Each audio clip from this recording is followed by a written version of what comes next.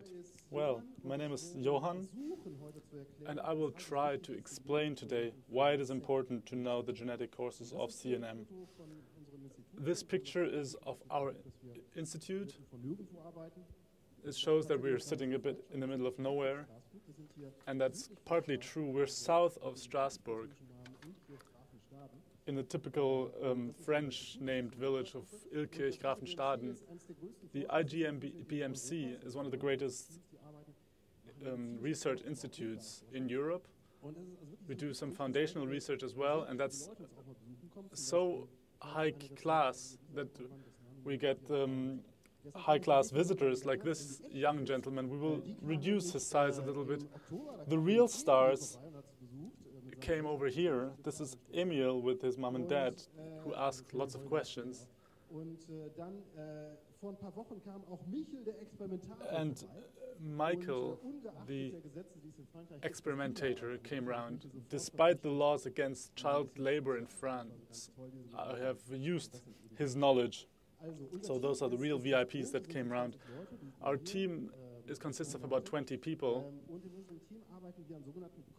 And what we work on in our team is congenital myopathies.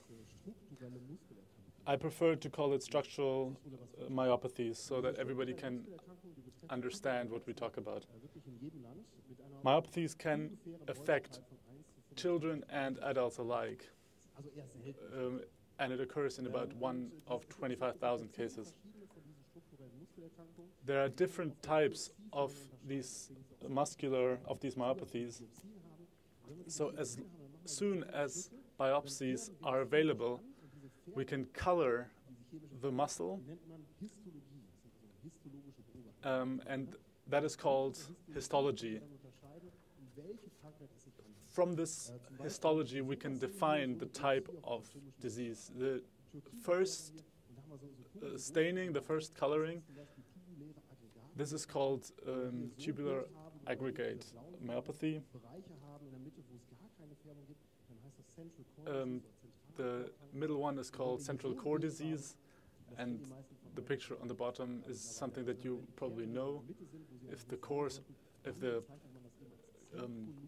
nuclei are in the middle, then this is called centronuclear myopathy.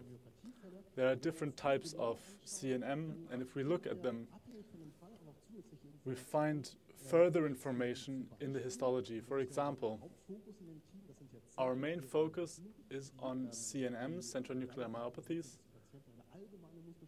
that regard generic myopathies, muscle weaknesses. Often there are also difficulties in breathing, and there are certain details in every case that help us define what disease is actually the case. On MTM1 cases, a lot of the time, not always, but a lot of the time, you see some of these fibers called necklace fibers. That is very typical of MTM1 cases. For RYR1 cases, maybe you can see it over here, there are little clear areas that are not as dark as the rest. It looks like a mixture of CCD and RYR, and it is true that there is some kind of mixture between these two diseases. In BIN1 cases, there are not only central nuclei, but rather nuclear clusters as well.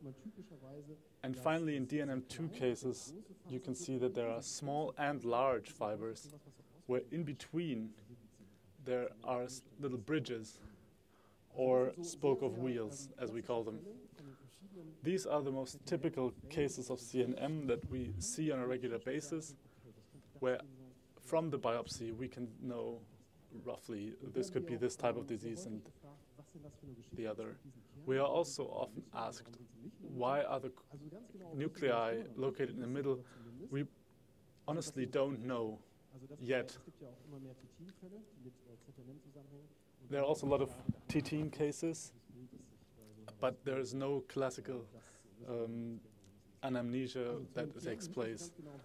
We don't know 100% why the nuclei are in the middle, but we do know that muscle development is strongly influenced by them. Here you can see it, muscle development, the development of cells, cell nuclei, and there is a fusion of different muscular cells. Hundreds of thousands get together and build a muscular tube. In this tube, the nuclei are located right in the middle, and after maturation, a muscular fiber is developed. And in this development, the nuclei move to the side.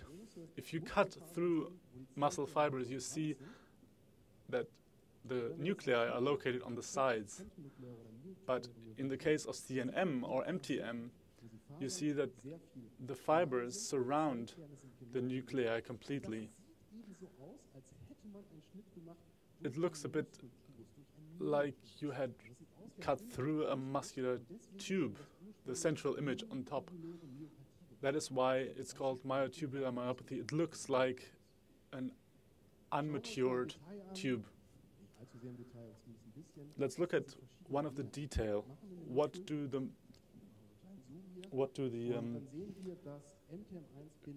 nuclei even, the genes, how are they involved in this development? In this part you see the T-tubuli. They are like caves in the muscular fiber. They activate a receptor. This receptor is a calcium channel. It sits on a little depot of calcium. We will get to that a bit later. But this calcium store sits on top of filaments. This is where T-tine is involved. When these filaments strain, then the whole channel is activated. The calcium goes out of the store into the filaments, and that's how it reacts to a strain. We can see, therefore, that this is all part of the development of a muscle. As we know, the structure of genes determines the function. Only if the organization takes place in the correct order, the muscle can work in the correct way. In 1996, a young PhD student, Jocelyn Laporte, came and found out about MTM1. In the past 20 years, he has spent a lot of time and energy to build up a team. We are one of the greatest teams at IGBMC, and even that large that we have split up into 3 different groups. In the work groups, we look from the beginning to the biological understanding up to the level of therapy. So we continue the complete development. I personally am responsible for molecular diagnosis and the genetic causes of structural muscle development issues.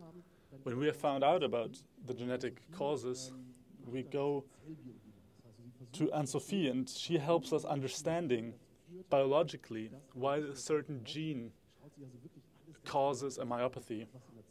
And she looks at what happens inside of a cell. And when Anne-Sophie has worked on the biological understanding, then Belinda works on the therapeutic ways of how we can handle CTM. You can see that our team covers the entire path. When, for example, you don't know the beginning, the genetic causes of a disease, then we're not able to understand the disease, and that's why we cannot build a therapy around it. So we need to talk a little bit about genetics. We remember from high school that there are chromosomes. DNA is organized in chromosomes. There are 22 pairs of chromosomes. The very large ones are chromosome 1. It all goes down to the sexual chromosomes X and Y. Every chromosome is double, one from mom and one from dad. These double genes are called alleles. For example, looking at chromosome 11, you see that the gene is located both on dad's and mom's chromosome. When I tell you now that DNA is made out of chromosomes, this is all about genetics. I try to find out where are faults in DNA that are responsible for disease. I try to read the DNA of a patient. I read the DNA like I was reading a book. You can compare reading DNA like reading a book. But DNA is the entire book. Chromosome can be seen as a chapter. 46 individual chromosomes make up DNA. And inside of these chapters, so to say, there are the genes. The genes are like sentences inside of a chapter. And the parts of genes are codons. The codons are made out of words C, D, A, G. Those are the letters that make up a codon. This is my favorite my favorite analogy, comparing DNA with a book. I like Ken Follett a lot. I loved Fall of the Titans. It's a fantastic book. It has about 1 million letters, because one night I couldn't sleep and I started counting. So there are roughly 1 million letters inside Ken Follett's book. In DNA, we have around 6 billion letters. That is about the same as 6,000 books by Ken Follett. So for every single patient where I try to find out about DNA, I have to read 6,000 books of Ken Follett to find out the reason, the cause for the disease. Somewhere in this library, there is somewhere there's a book where there's a chapter or a sentence or a word where there's one single typo. This is the typo that causes the disease. And that's called a mutation, a typo in the DNA. It's not easy to find. That is why I'm there to find the mistakes. The question is, how can you find out about these mutations? This isn't easy because here, for example, you see one page of DNA. There are about 3,000 letters.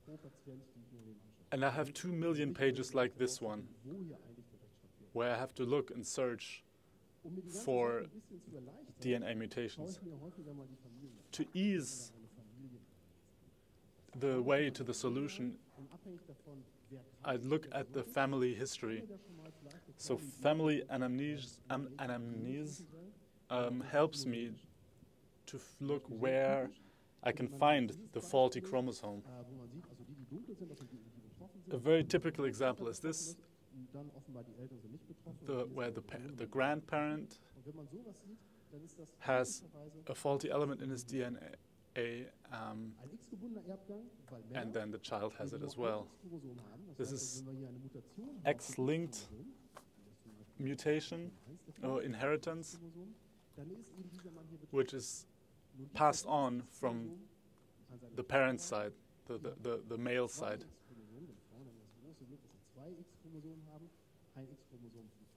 When the chromosome is passed to Marge, on Marge's level, we don't have any symptoms because she can compensate with her healthy chromosome. So when you see that mainly males suffer from this disease, then it is easy for me because I can just look towards the X chromosome and forget about all the rest. What is very important here is that the daughters of Marge, Lisa and Maggie, can be healthy but still pass on the disease with a chance of about 50%. They can be healthy carriers. This can be difficult when they want to have children one day. Another example is on this page. Here, obviously, males and females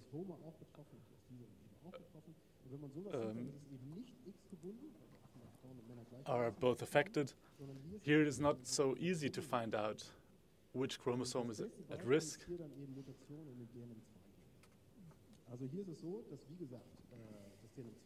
But on this level, we can identify the DNM2 gene as being a bit at fault. Should I speak faster? No, I'm just kidding.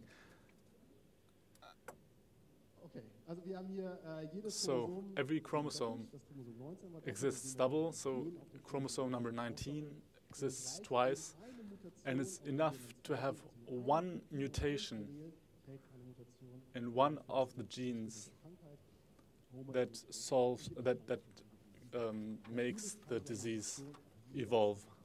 This type of mutation can happen de novo, can happen spontaneously.